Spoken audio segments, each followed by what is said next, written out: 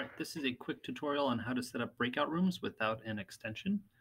The first way I'm going to show you is if you want control over the meets. Basically, you want to be the first person in there and the kids can't get in until you're in the meet. And also, if you're the last person in, kids can't rejoin. The other option is that, well, kids can join whenever they want. All right, you don't have to manage that piece.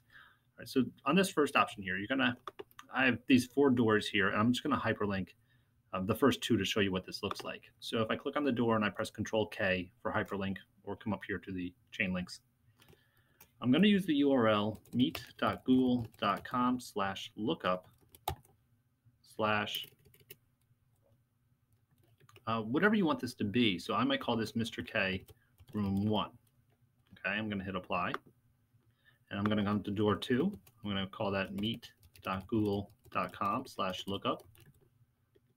Mr. K, room 2. All right, and this is unique to your domain, so be fairly creative, but you don't have to worry about someone else across the country using the same URLs, and then just follow suit for room 3 and room 4.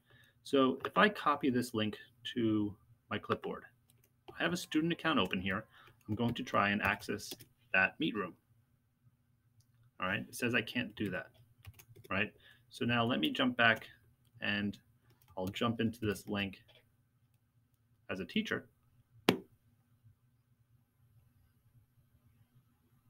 right, let me jump back there just to make sure.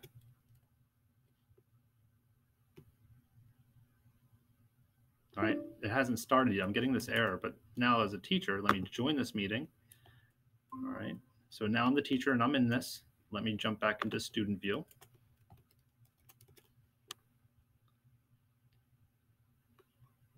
All right, and now I can join. All right, so as long as you're the first one in there, you can kind of control when kids are in there or not. If I leave,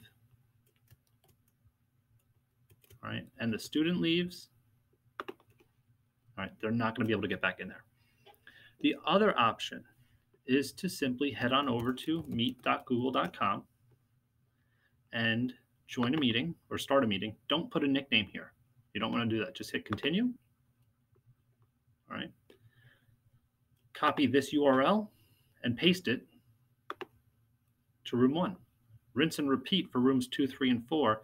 And if you do it that way, kids won't be able to access they will be able to access the meet, and you don't have to be there. All right. Some other things here. I do have these little icons on the side. You can drag them if you have specifics, sort of like, hey, if you're in room 2, you should only be using your microphone, but not your camera. You can just drag those over there to kind of tell kids what they should be doing if they're in those rooms.